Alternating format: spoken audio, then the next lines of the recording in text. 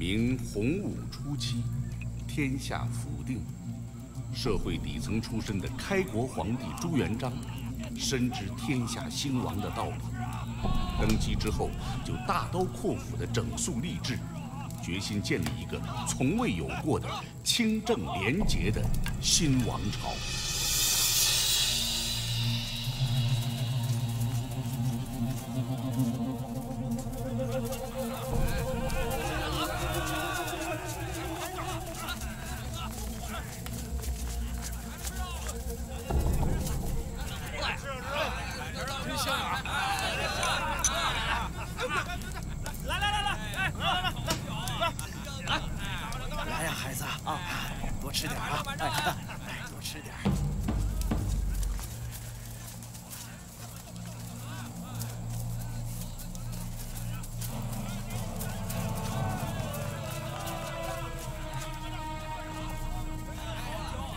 好久没吃过肉了吧？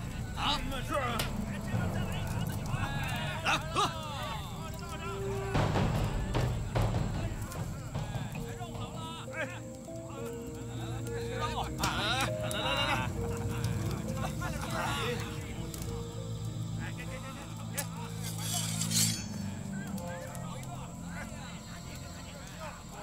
不准放走一个，活捉贼首高峰和黄岗2人。是。 不好！不好了！有埋伏！有埋伏！有官兵啊！有埋伏！大哥怎么办？活到头了，跟他们拼了！跟他们拼了！杀！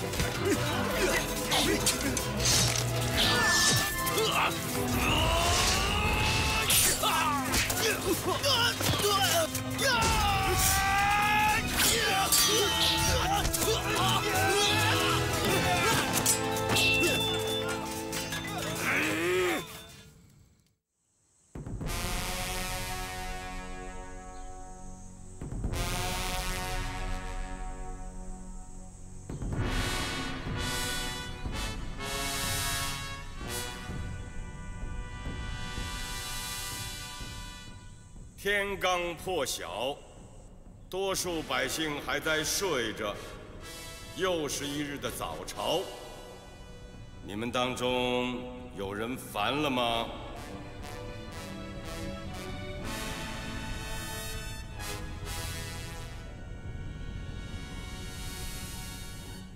朕昨日听说，你们当中有人作早朝诗一首，已经流传开来。 朕也听人念了，说什么“四鼓咚咚起着衣，午门朝见上贤池。何日得遂田园乐，睡到人间饭熟时。”这首诗是谁写的？臣前载之罪。前载。臣本无心，臣本无心呐。 朕身为天子，尚且日起4经批兴理政，深夜秉烛批阅奏章，日不暇食，是夜不安寝，还必须让自己觉得是甘之如饴，这是为了什么？无非是为了经常想起创业之艰难，百姓之疾苦。那么你是不是觉得大明朝已经天下太平了，可以高枕无忧了？ 所以不应该天天这么早就唤你们上朝了。臣日日早朝，从未间断，只是这几日。好了，你既然不想早起，又怀念田园生活，朕看你年事已高，成全你，你可以革职为民了，回老家种地去吧。爱睡到几时就睡到几时。陛下，臣愿从头说起。闭嘴！这首诗还就把它刻在奉天门外，让天下人都知道，大明朝的官吏就是要日起4经。谁要想搂着婆娘到5经，就把婆娘先休了，再来当官。一旁听着。谢陛下。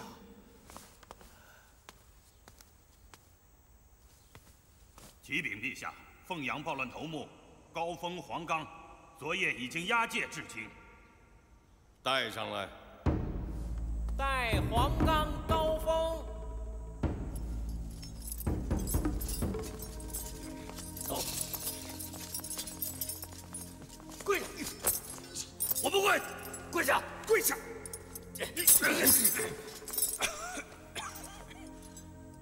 你们哪一个是高峰啊？我死到临头了，有什么话要说吗？你就是朱元璋啊！放肆！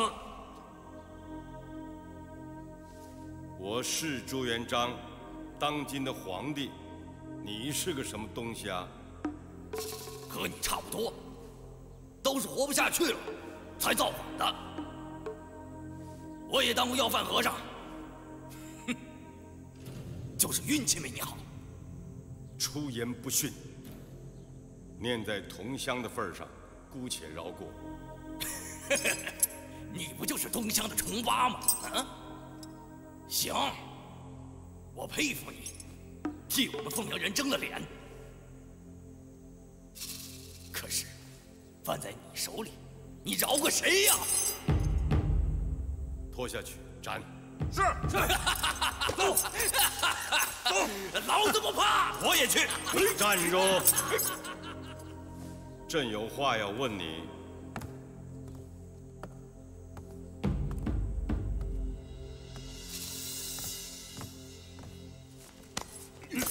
放开他！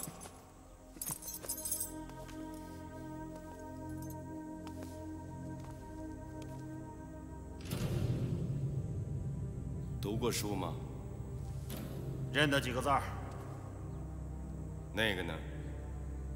跟我差不多。他说活不下去了，何至于此啊？我们1000多人修城。饿就饿死了100多人，还有那些生病的，又死了100多人，不反又如何？劳役不是有粮饷吗？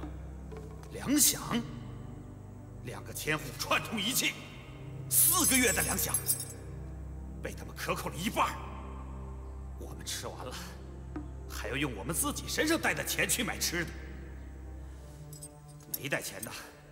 只能饿着肚子干活，饿急了就吃草、吃树叶。钱花完了也一样。找千户要饷，不但不给，反而打死了我们2个领头的。你说，活得下去吗？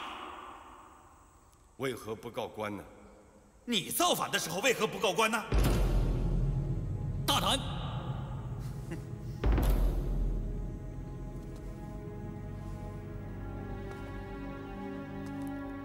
黄觉寺还在吗？在。庙门口那个朱五爷还好吗？村上死了。哦，也是饿死的。乡亲们的日子过得还这么难吗？我们不敢做陛下的乡亲，我们离你们东乡还有40里地呢，沾不上什么光。难道比雇员的时候过得还差？皇上，你下去看看吧，最好不要穿你这身衣服。明白，受教。克扣你们粮饷的那个千户叫什么名字啊？李洪强、张道光。知道了。拖下去斩。走，走。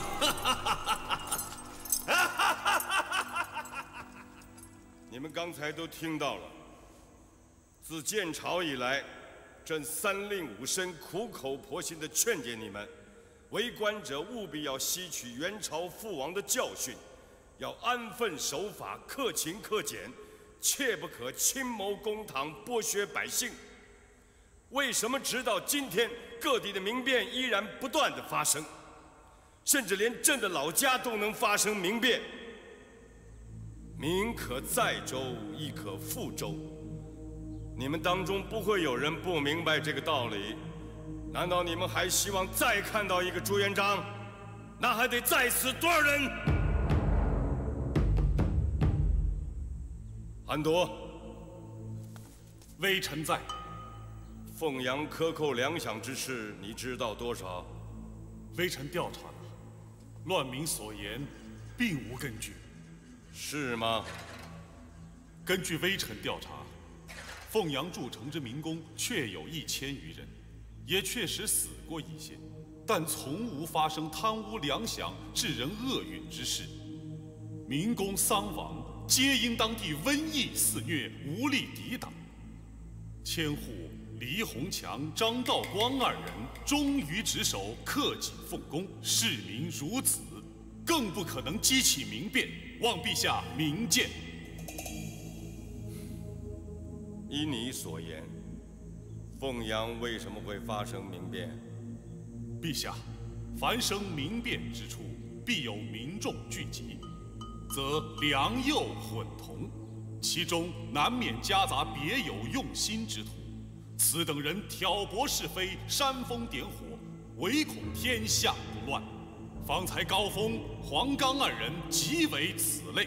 对这种人，一定要施以铁腕，严厉镇压，杀一儆百，后防患于未然。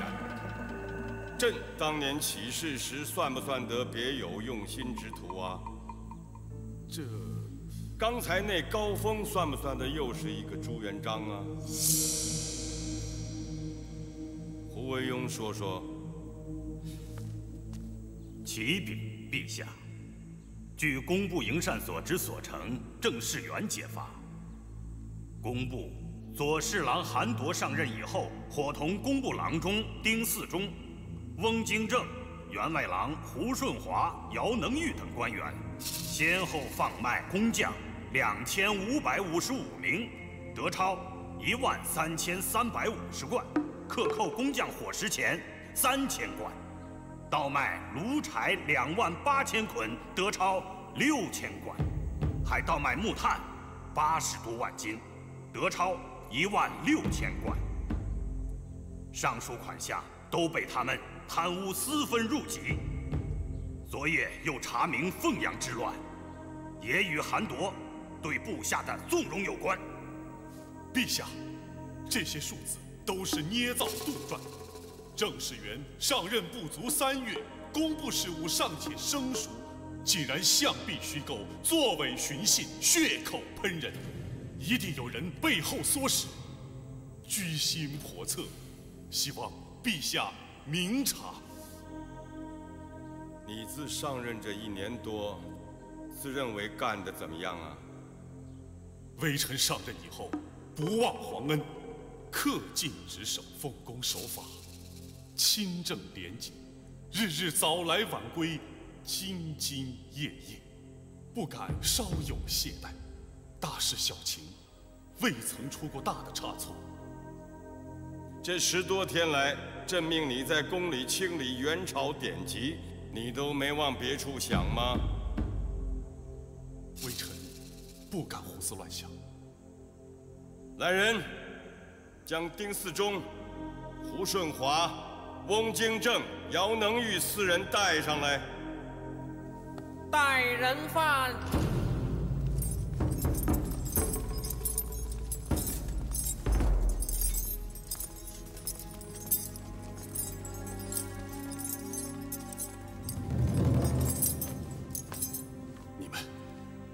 你们不能胡咬一气啊！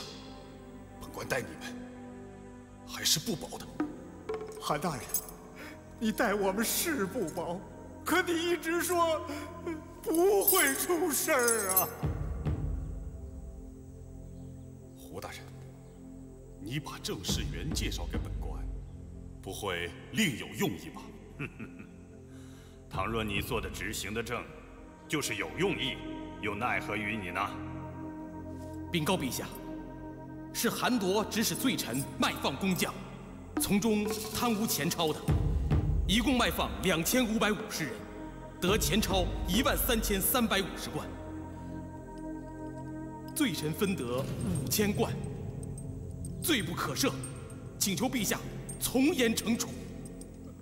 韩铎要罪臣克扣工匠伙食钱，一共克扣3000贯，克扣的钱是韩铎分的，罪臣只贪污了1500贯，这钱都退出来了，请求陛下饶臣不死。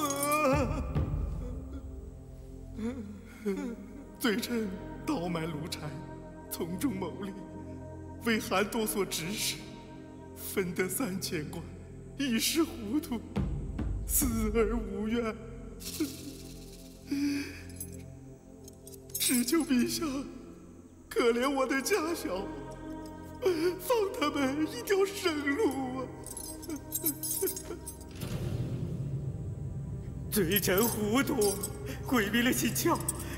罪臣分管木炭，可韩铎对我说，朝廷对木炭没有死数，高点去卖，换些零花钱用。他说干，我就干了。前后共倒卖木炭，一共80多万斤，得钞16000贯。韩铎拿了1万，剩下的分给了我。罪臣上有老，下有小，全家13口，全都指望于我。求陛下开恩，给罪臣一条活路吧。来人，将丁嗣忠、翁京正、胡顺华3人凌迟处死，夷其3族；将姚能玉处抽长刑，夷其3族。是。陛下，走，快走！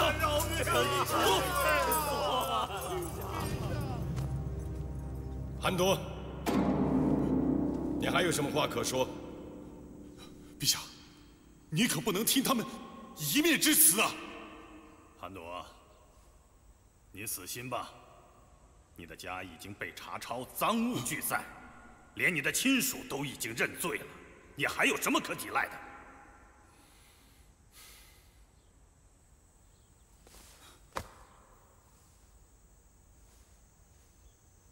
韩铎，朕待你不薄啊！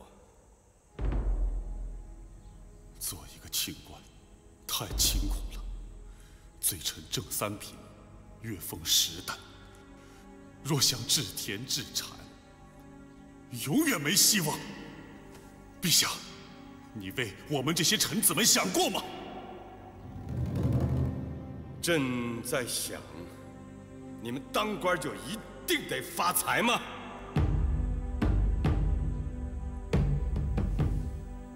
朕告诉你们，朕都替你们想过了。以今天的国力，能够给你们的，也不过就是一个30-40亩、40-50亩地田主的进益。要想再多，没有办法，国力有限，所以让你们生活要量入为出，不可浪费，宁可有余，勿令不足。自开国以来，朕难道是第一次跟你们说这个话吗？陛下，自古以来，千里做官就是为了发财。请问，在这里的这些人，有一半是干净的吗？你放心，朕会见到一个杀一个，朕要杀尽天下贪官。你不是第一个，也不会是最后一个。来人，在！将韩铎处剥皮宣草刑，夷其3族。是。奏陛下，陛下。朕出自布衣，你们当中没有人比朕更了解什么叫农民。四民之中，士最贵，农最劳。什么叫农民？春天鸡鸣即起，就得扛着犁赶着牛到地里去耕种。好不容易栽下了禾，又得拔草中耕，烈日炎炎之下，形体憔悴。到了秋天，有那么一点儿收成，书关之外能剩几何？一遇水旱虫灾，则全家大小惶惶然不知所终。而历来居官者，多数不念农民之艰难，只顾剥削虐害，毫无心肝。朕在民间之时，最痛恨的就是贪官。你们并不是真的知道那些农民是怎么样的挨饿受冻，怎么样的居无定所。你们也不知道他们饿极了会做出些什么事情。以千民公暴动，完全是出于贪官的杜政害民、无视王法，致使民无以遂其生。民无以遂其生，则亡国有日矣。国之既亡，与你们又何益之有？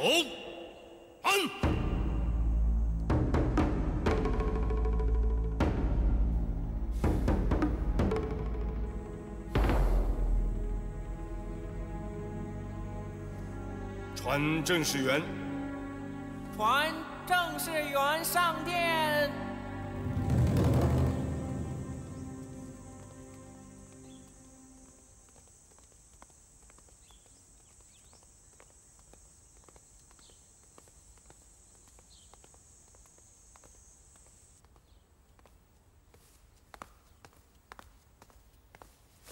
微臣正式员，恭请陛下圣安。为何如此打扮？微臣以为，陛下特召微臣进殿，必是微臣有罪，特地着罪衣前来请罪。你以为你有什么罪啊？微臣告发本部韩大人等贪赃枉法、克扣钱钞，以为所呈之状必被驳回。韩铎乃正三品朝廷命官，为朕所倚重，就凭你一个小小的九品官，能随便告得倒吗？微臣是这样想的。就算是能告倒，也不会来得如此之快。若是告不倒呢？微臣要一直告下去，告到获罪为止吗？是。那么你以为朕应该表彰你了？微臣不敢，但微臣以为，在大旱之年，陛下尤其应该重视肃正反贪。接着说。惩治一个粮长，能够救活3、5人家，但是惩治一个贪官，或许可以救活成百上千的饥民。你说得好。朕赏赐正式员2000贯，作为鼓励。谢陛下隆恩，但微臣受之有愧。朕决定任命你为监察御史正7品。谢陛下隆恩。平身。谢陛下。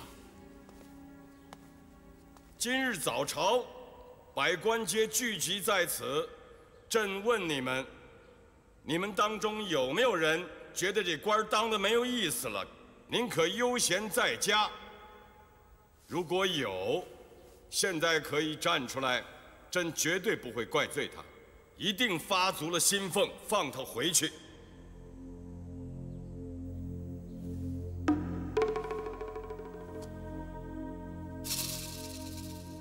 一个都没有吗？那就说明你们愿意留下来当一个清官，是吗？微臣愿意。今后，凡是贪墨之官，不论轻重，一律判以死刑，绝不宽待。朕倒要看看，天底下有多少人还想以身试法。微臣谨记。爹，你一路上多保重。皇上事情多，我去就回。爹，如果皇上问起我，就说我一切都好。切，这还用你说？这小子。哎，老爷，你慢点啊。一路上伺候好老爷子。大人放心好了，一切都包在小的身上。好，走。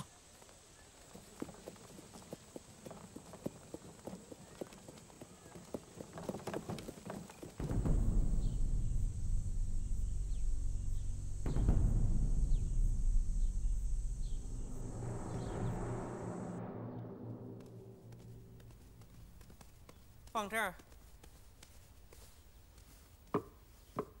下去吧。彪儿，这是你的位置，坐下吧。是。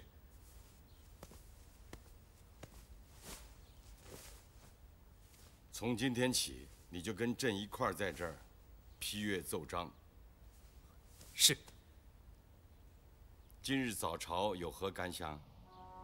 今日，儿臣看见父皇以雷霆手段惩贪的魄力，真是深感敬佩。不过，今日儿臣也见到如此之多的贪官，还是颇为震惊的。贪婪是人的本性，有官就有贪。难得有像郑士元这样的清官呢。治理天下确实是需要像郑士元这样的清官。但是跟清官打交道不容易啊，有的时候比跟贪官打交道还难，你稍微不小心就会变得被动。清官可以以死保持名节，可是为君者就不可以这么简单。都说为臣难，其实为君更难。慢慢的你就会体会到了。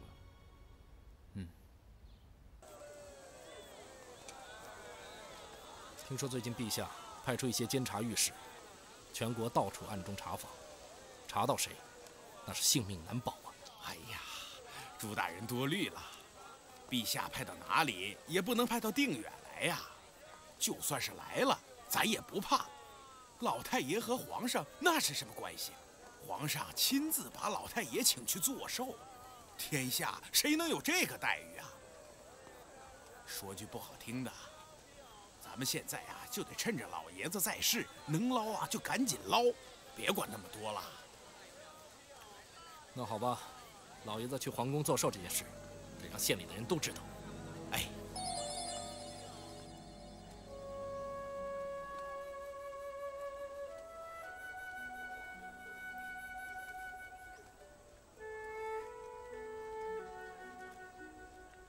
我喜欢这块儿。那就这块吧。娘子用这块布料裁衣，一定是锦上添花呀。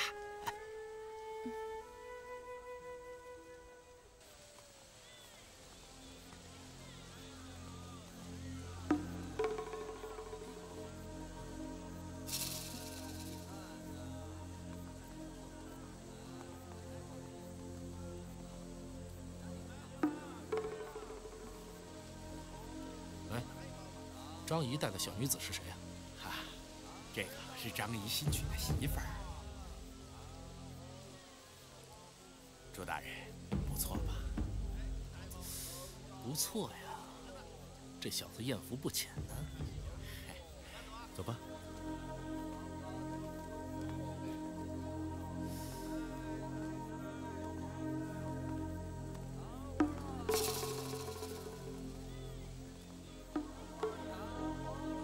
小人猜想，张仪要升官了。啊，是吗？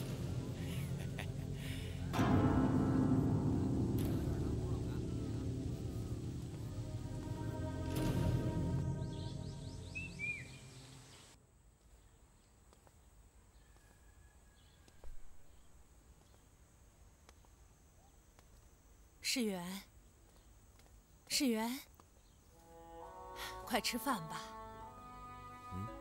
来。哦，好。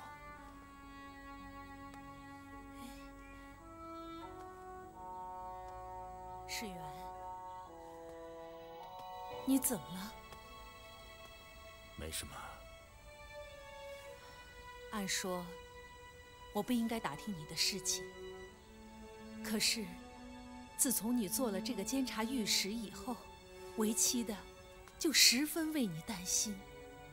你我夫妻多年，我能看得出来，你有什么事情。哎呀，你就不必隐瞒了，能告诉我是什么事情吗？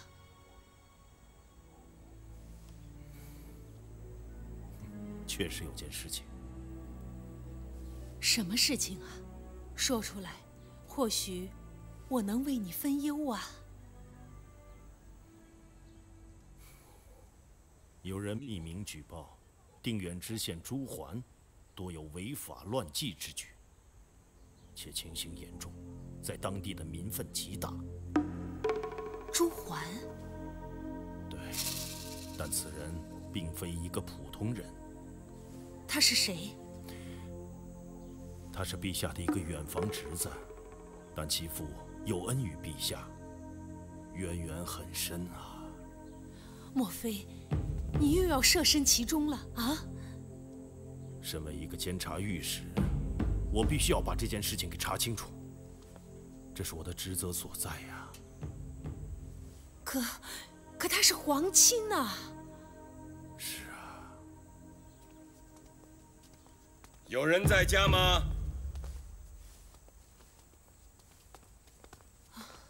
陛下，朕爱卿。陛下，微臣不知道陛下驾到，有失远迎，还望陛下恕罪。平身。谢陛下。朕来看看。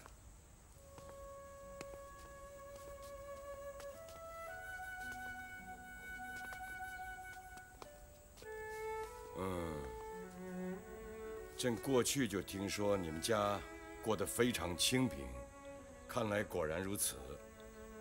可是朕不是有赐予你银两吗？陛下所赐银两，微臣全封在那里，不敢动用分文。为什么？陛下赐予银两，正是不希望微臣去接受其他的馈赠，保持好的名节。这是陛下对微臣最大的宠爱。能得到这个，微臣已经终身受用不尽，不再需要其他了。朕是希望大家都能安贫乐道、勤俭自持，尤其是身为监察官员，但是也不必过于苛刻。微臣以为人各有志，微臣选择的是清廉。苦固然苦，穷固然穷，但晚上睡得着觉，心中坦然。朕今天来到你们家，你是不是觉得十分意外啊？并不十分意外。哦，这正是陛下对微臣最大的信任。微臣倒真是希望陛下能够微服到民间多走一走，这样，也许陛下能够看到和听到更多的东西。因为有人就怕这个。好，既然如此，朕今天就想去看一看。你愿不愿意陪同朕一块走走？微臣非常愿意。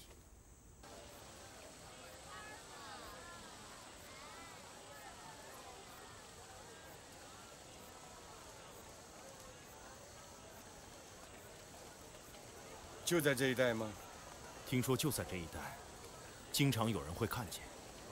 不过，陛下处死韩铎等人以后，影响很大，所以不一定现在还有。有时候，只是有钱的商人们在船上聚一聚。无妨，朕本来也想到民间来看一看，民间也容易遇到人才。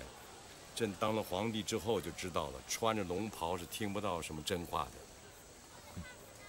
客官，请用茶。好，慢用。好，去看看。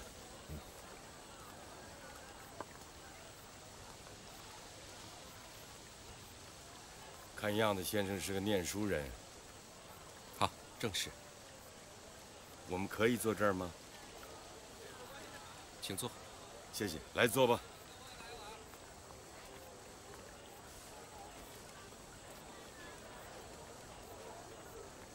二位，请用茶。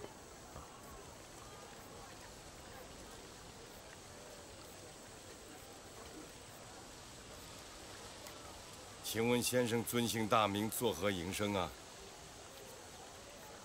啊，小生姓韩，名亦可，栖霞山教书的。老家在哪儿啊？重庆。重庆好地方。本人呢，只念过几年私塾，想考考先生。哦，请赐教。做副对联儿，请出。重庆府，千里为重，重山重水重庆府。一人为大，大邦大国大明君。好，好，好，好。但是当今的皇帝算得上是明君吗？应该还可以吧。什么叫应该还可以啊？开国皇帝比较勤勉，农民出身，知晓民间疾苦，听说还很节俭，不想纵容贪官污吏，当然是个明白人。依先生之见，唯有开国皇帝才能做得到这些吗？开国皇帝是打出来的，知道世事为艰，也应当知道那把龙椅如何才能够坐得安稳。那先生也是明白人，算得上是才思敏捷。过奖了。听先生的言谈话语之间是颇有几分抱负的，怎么不出来做点事啊？正想去京城寻个差事。据我所知道，京里头现在肥缺一个没有，只剩清官的位置了。你怎么知道的？昨天我还跟一个人抢个肥缺，没抢着，只剩清官了。那正好适合于我呀。何以见得啊？人各有志嘛。也是。先生读过几年的书啊？10多年吧。不容易，不容易。有一首民谣是说，啊，10年寒窗苦，当官回头补，1岁一屋银，百姓无泪哭。对对对对，也不是没有道理啊。你看他当了官，如果没有补过来的话，那不就亏了吗？看来阁下是个商人吧？韩先生，在下听说这一带常出现一种花船，这是真的吗？那是湖上一景啊。怎么讲？最安全的寻欢作乐之处。什么人在上面寻欢作乐啊？当然是官员。一有风吹草动，船开了就走，随便到哪里一靠岸，把人疏散掉，岂不比深宅大院还要安全些？今天这个船会来吗？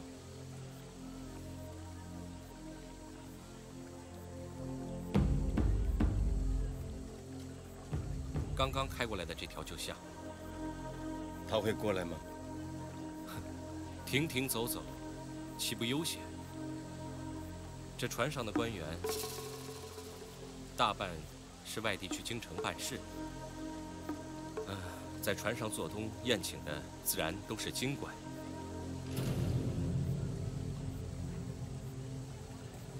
他们在船上已经待了一整夜了。也可能有商人在船上谈些生意，包一条船至少要300贯，而一位五品官的月俸才20贯。老百姓都知道这些事吗？知道的人越来越多，老百姓的罪谁能封得住啊？哼！而且越传越邪乎。可是，就是没有人到船上去看过。离京城这么近，就没人举报？自然有人举报。可是举报信每落到他们手里，谁还敢再试？